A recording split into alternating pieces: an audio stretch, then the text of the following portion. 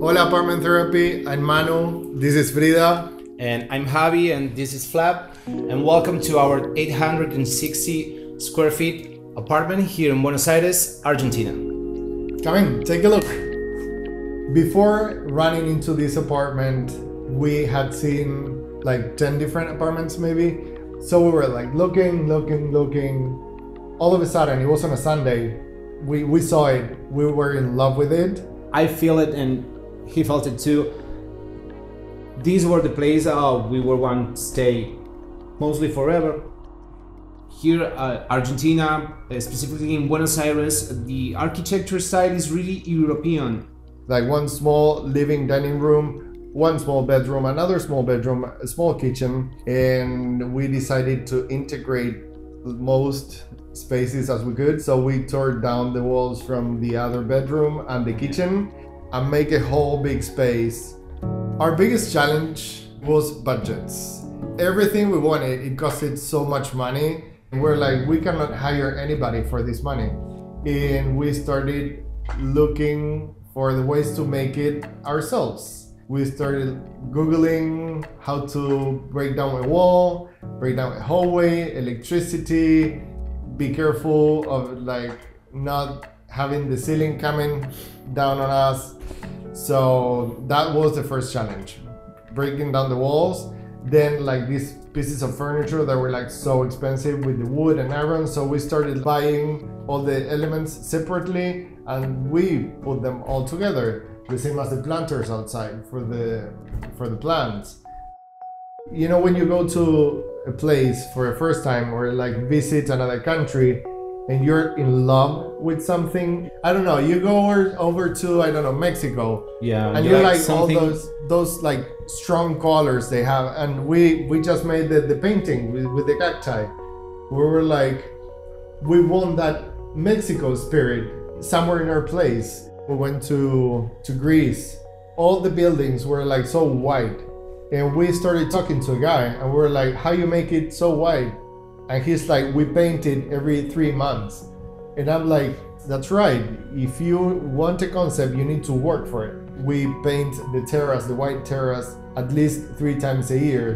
Then we paint the floor 2 to 3 times a year too, to keep it refreshed. So that gives you an extra energy, an extra impact. Our favorite item in the house from all the items we have here definitely will be the red stove. We had it in mind for so long. For us, represented the heart of the house, the warmth, the old way of cooking with the fire. One item that we are also really proud of is our big table. We wanted this wood table, but it was like really expensive. And going back to the DIYs, I found these old pieces of wood at my grandfather's house, and my uncle is a carpenter, so he helped me with it. Right now it's set for 6 people, yeah, but you can definitely fit 10 people squeezed, but that's what we wanted. My biggest indulgence would be the plants and the pots. We are kind of anxious people living in the city, going here, going there, but then you come back home, you cannot rush a plant. You have to let it grow to its tempo. They represent the natural path of the things.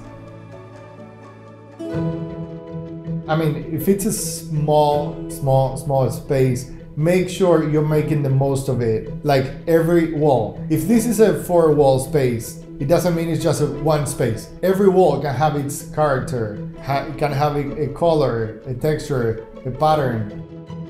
And now that we are running out of projects, we have some of them left.